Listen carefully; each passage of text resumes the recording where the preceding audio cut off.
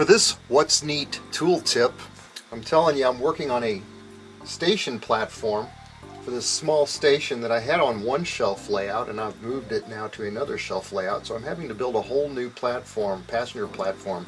And what I'm doing is I'm cutting strips of wood, 2 by 12s, and I'm putting them on a piece of plexiglass, which will then, when it's finished, this will just fit right into the layout very nicely. But what I want to talk about is the tools that we use for cutting, because I took it for granted today while I was working on this that all of these sizes needed to be exactly the same. And I'm talking about over 100 boards where I've got to cut them exactly the same size. Now, of course, we can use a tried and true X-Acto blade type of a knife, and it's always good to buy the blades in bulk, 100 at a time. They'll last you forever. You'll never run out of blades. But another thing, of course, when I was younger, I used to model and cut my wood in strips just using straight safety razors. These worked really well. My grandparents had a lot of them around, and you can buy a whole box of these from the Home Depot for under 10 bucks. So not a bad deal. But when you're doing repetitive cuts like this, I find that it's best to use the Northwest Shortline chopper. This is a really tool that's worth a good investment, really, truly. This is something where you can set the depth up to be the same size for cutting every time, so that when you pull the handle down and you cut your wood, all your strips of wood, and you can cut like 10 or 12 at a time, they're always going to be the same size. Now, over the years, I've had a couple of these cutters.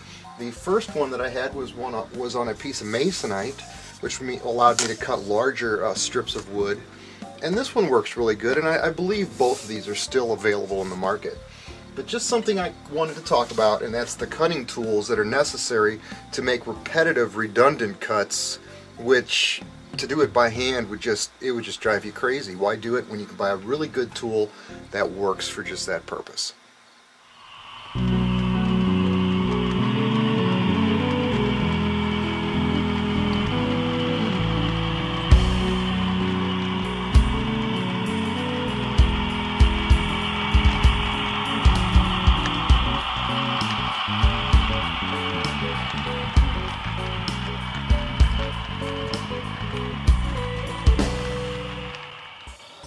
For this segment of What's Neat, it's about 2 a.m. and I'm doing another nighttime photography session outside. And it's going to be totally dark, so I don't expect you to see me at this point. But check out these buildings. I've got these buildings lit with LED flashlights. I put an LED flashlight in each one of these buildings so that they'll serve as the background for this photograph. I'm doing an exposure shot. The camera is set in bulb once again so that I can leave the shutter open. And I'm keeping the shutter open in this photograph for 1.5 minutes with the buildings fully lit. And then I hit the lights on the house here, and I can light up the whole diorama outside, and you can see the locomotives that I've got set up here. It's a bicentennial shot using multiple units that Athearn's got available right now. And with the buildings lit for 1 minute and then the house lights left on for about 19 seconds, I'm able to get an exposure that comes out pretty darn interesting. So let me show you the way this shot has come out. It's just something different, it's something interesting, and it's just that experimentation with outdoor photography that lends itself to creative art. So that's what's going on at 2 o'clock in the morning here on the bluff. The river's busy, lots of trains in Illinois, about 52 degrees, and it's just a beautiful evening to be doing an outdoor nighttime photo shoot for What's Neat.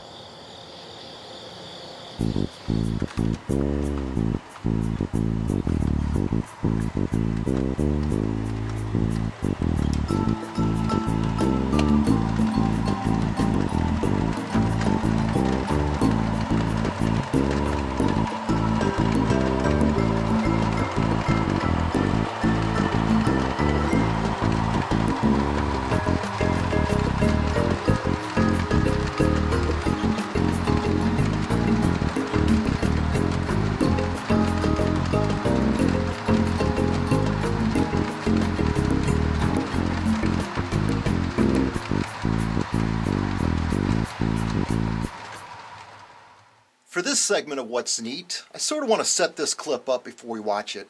John Dietzen is our new drone pilot for a new segment on the show that we're going to have from time to time called Modeling Ideas from Above. And what this does is this gives us a great opportunity to visualize the perspective of viewing a layout, except for this is prototype footage, from the same height that we would normally be looking at our trains from. So with this footage you can study details. You can see a million different things without words. The color of pavement, the subtleness of automobile paint schemes, the size of all the things in perspective to each other, the trees, the dexterity of the leaves on the trees. There's a lot of things where when you visualize, for example, the buildings in the city, you can actually see in your head and understand how you can make your models look just like the footage that we're able to see from the air.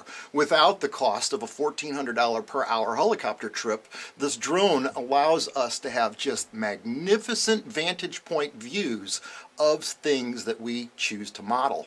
Now for this clip, we're going to look at Durand, Michigan. And I've pulled a picture here of Durand out of my book Heartland by Greg McDonald. And this is just a beautiful location. It's got a nice train station on the old Grand Trunk lines. So enjoy this clip coming up, about 3 minutes of just visual eye candy from above in the new segment that we call Modeling Ideas from Above.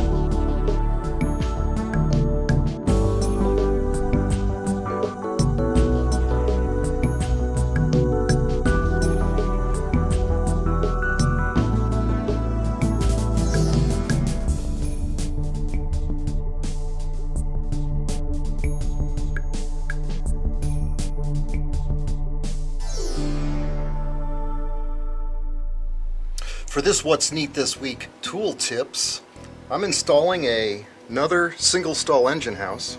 This is one that I've already built. Well, I'm building another one now. for another whole new shelf diorama, which I'm not actually making a video of. I'm just building this and trying to get this finished. And although I did put a plexiglass bottom on the last engine house that I built, because it's a two-part building with the workshop and the main building, this time I'm only going to build it with just the engine house and not add the shop to the side of the structure. But I've still got to settle it down into the foam. Now normally I use a router for that, or I'll use a hot foam cutter. But today I tried something different, and that's what this tool tip is all about. When I get a great idea, I've got to share it with you. A whole lot less mess is to use this Dremel cordless tool with the router attachment on it. I've got a router bit in it set for the depth that I've got to cut this down in order for the track to fit flush into the engine house. And this is simple as can be, and I'm not having any mess with this. I'm simply going through and trimming out just about 1/8 of an inch deep. And this is working out really nice. No fuss, no muss, no mess. And I'm able to cut out the groove for each one of the rafters so that the structure will fit snug down into place and be level with the track work. So that's just a tool tip. Another useful tool for the cordless Dremel is this router attachment for implanting and settling the buildings that you've got into your foam scenery base.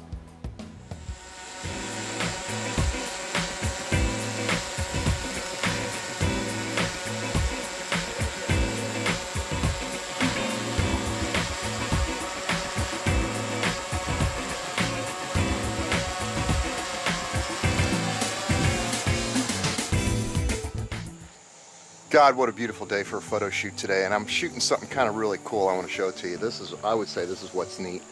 This is a brand new Climax in HO scale from Bachmann.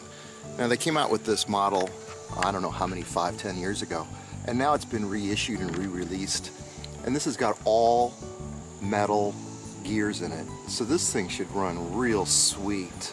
I'll put this inside on the layout and see how well this runs. I think it's going to be just a real slow, beautiful machine to watch operate. But just doing a photo shoot today, the wind is blowing my mountains all over the place. I've kind of got this shot set up. You can see what I was after here. Just something real sweet with the water reflection. Just one of those really cool little trick photos that you can put together in a matter of an hour and try to have it pinched out. The wind, like I said, is causing me a lot of trouble today. But I'm real happy with this gorgeous little engine that I've got to work with today. Something really sweet and new from Bachmann. And I just wanted to share it on this segment of What's Neat.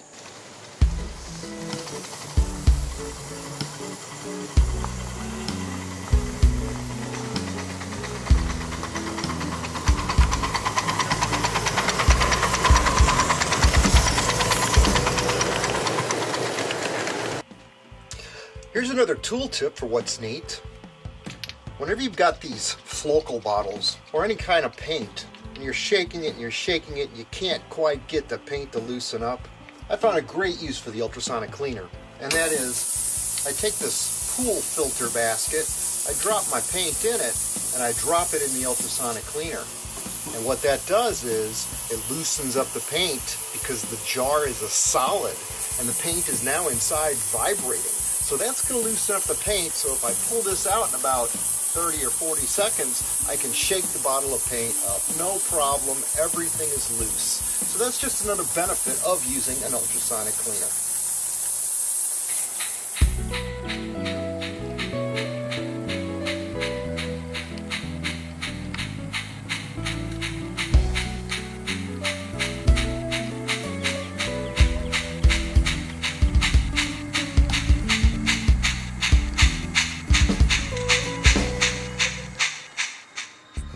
For this month's layout construction segment, I'm working on my river section. I had put this on eBay and was unable to sell it, and I've used it for so many photographs that I think it's time to make changes on it now to refresh the scene and kind of make it a whole new location.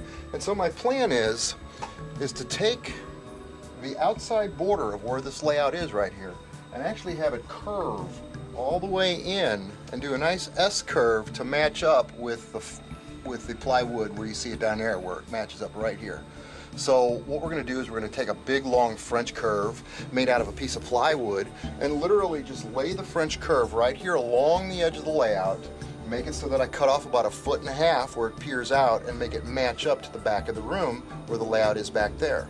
By using the plywood as a French curve, it'll ensure that the lines that we draw are just where we want them to be, plus you can visualize it during the construction process and kind of have an idea even if you want to do it this way or not. So we just completed that, it looks good, and we're getting ready to take the super sawzall now and just simply cut through the foam and cut through the metal studs underneath and then relaminate everything with plywood. And that would make a scene that I'm planning here where I can have a river launch location for either a stern wheeler or a modern type of barge where you can roll the freight cars right off the mainland and onto the water for transportation. So that's the plan here. Let's see how this comes out. The demolition/construction process started with pulling off the 1/4-inch stained plywood fascia. I then used a 12-inch pruning saw to cut through the foam modules, matching the line drawn where the new border of the layout would end up being. I cut through the water, I cut through the cement roads, and I also sliced through the fake fir, following the line all the way, creating the new form of the layout. At this point, the reality of the demolition set in. As the layout came apart, you could see this was going to make for a wider aisle space and easier reach onto the main lines without having to step on a stool. I was starting to like the way it was going to look. Yes.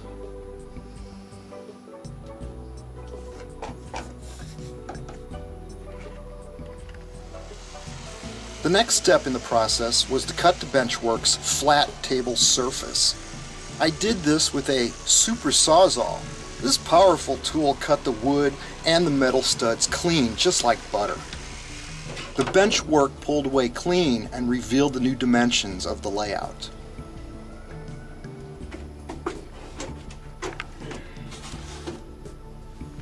That's gonna look good. It's gonna look very different. Awesome. Yes. I used a Stanley Sureform planer to smooth the curved sides of the layout so the new plywood sides would have a surface to attach and wrap around. I cut new plywood sides to cover the lower benchwork areas, the tabletop, and this will be stained to match the rest of the layout sides.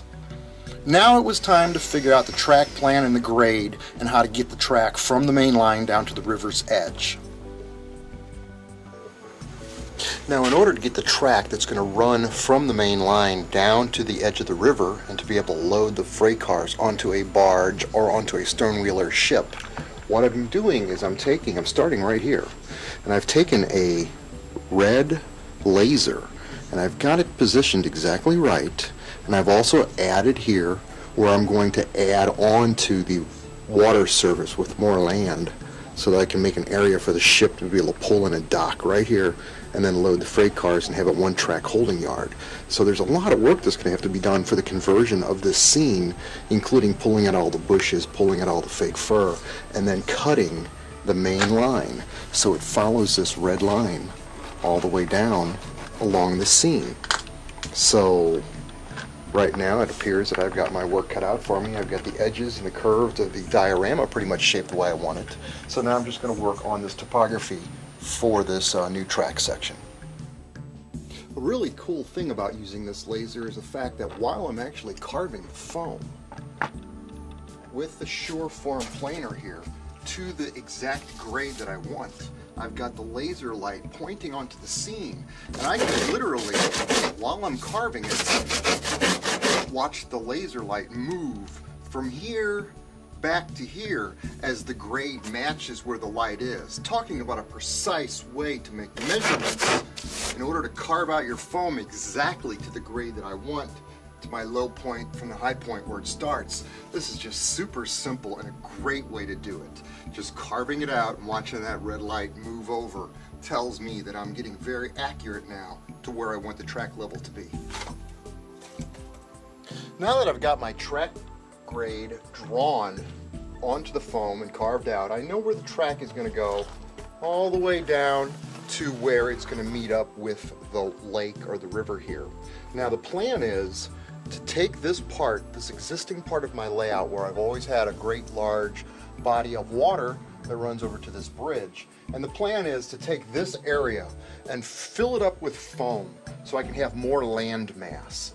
And what I want to fit in here somehow is I want to get enough trackage where I've got one track going directly to the water, where I can then create a steamboat offloading facility like what you see here, turn of the century, where they're just loading the trains off of the bank of the river and onto a single track steamboat. I think something like that would lend itself well here.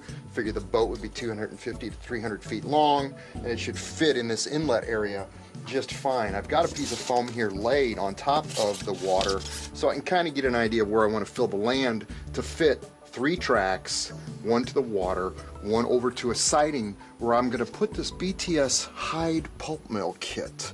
This is a really in-depth, complicated craftsman structure, and what the plan is to build that in this area and do a 2-hour video on kenpatterson.com on how to build buildings, craftsman and structure kits, which this kit would be great for something like that.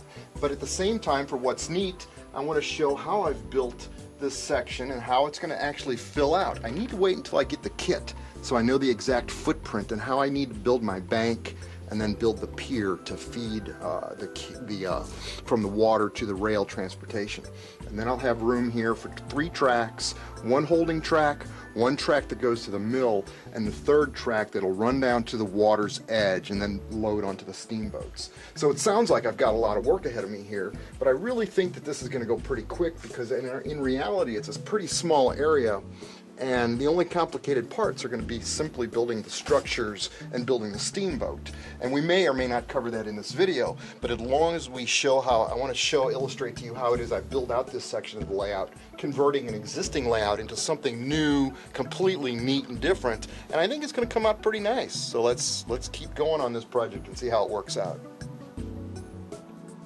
So what I'm going to do is take some of this great stuff, Foam Pro, and I'm going to use that to build out where the track is going to go going down this grade. I've carved out an area here thinking I was actually going to lay a piece of foam in here and have it be just level.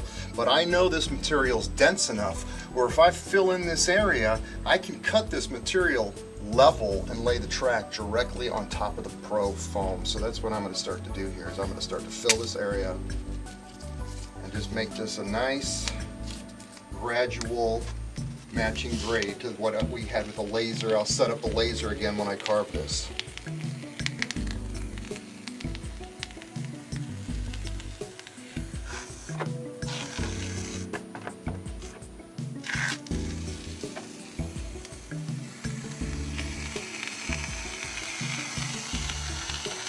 This will expand and set up, and it'll be very dense and firm and level.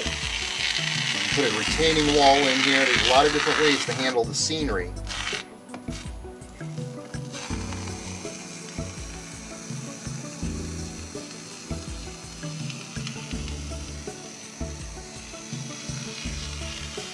Look at that, isn't that perfect? Tight. I'm packing it tight.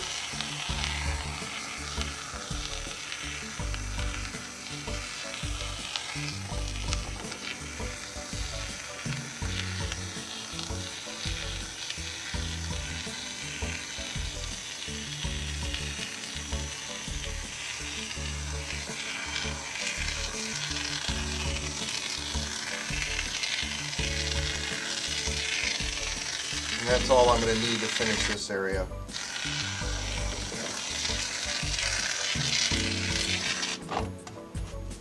And I might put a road in right here, so I'm going to fill in this area a little bit right here. So if I want to drop in a road down to the water, I can do that. It's more expensive than buying a sheet of foam, but this will be a very good way to do this and have control over my grade as I go down here.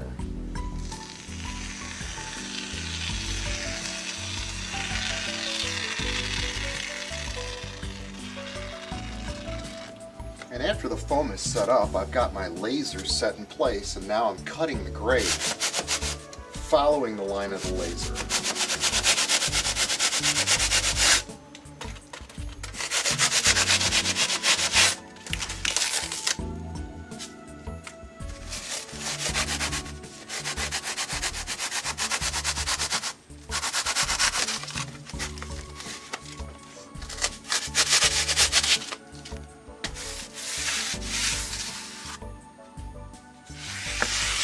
And just a little bit of final carving here, and I'm going to have this foam section all perfect, just with the grade that I want all the way down to the water's edge. So what I've done is I've taken the Sureform and the saw, and I carved out this orange foam, and I kind of changed the relief of the topography here where I've got a road going through. I've kind of figured out where to lay the track that will run on down to the edge of the water and load up onto the boats. And plus I also was able to take title to and get a hold of the hide pulp mill from BTS Models. And as soon as I received this box, I opened it up and I looked for the immediate footprint of each building. So I could sort of lay it out here on what I would call is going to be a wharf scene. I'm going to reverse the dock. The dock on the kit comes off this way. I'm going to reverse it so it comes off to the right hand side as I model it. I'll still be able to run 2 tracks up the middle, and all the buildings are going to fit just right. I've got it plotted out here, which really dictated that part of the scene. So what I did was I took some additional pieces of foam and I literally glued them right on top of my water surface here, and now I've got more land mass, and I've ended up with 4 tracks, one to park some trains on. It's relatively level here, and then a track that's going to go on down to the water and unload onto a boat, and I've got 2 tracks that service the pulp mill structure. So all I've got to do now is, well, what I've got to do is I've got to put in block switches and put in panels. But between now and the time that I'm going to get this finished, I've got one of these open houses where I'm going to have people coming by to visit. So what I've got to do on this is put up the plywood, stain it, but put it up temporary. So somehow I'm either going to screw it or tack it on temporary, and then I'll go back and I'll cut out the panel mounts for the 4 block switches that I'll have to put in for the siding tracks. But right now I'm going to focus on getting everything painted and sealed with some latex paint, and then I'll go back, and as I get more 3-rail track, I'll be able to continue laying the track here and plot this out. I don't really see me doing any more construction on this after it's painted and the wood is on. It's just going to sit here for a few weeks as I work on some other projects. So at this point, that's kind of what I wanted to show on layout tips for this month, was the in process of this section of the layout that's getting built. And in future shows, we'll follow up on this, and I'll show as the rest of the diorama and the building and things sort of go together to create a really cool scene for photography and for video run-bys. And it's also made a great deal more space in the room now that you've watched me cut everything down. So that's this segment of layout construction for What's Neat.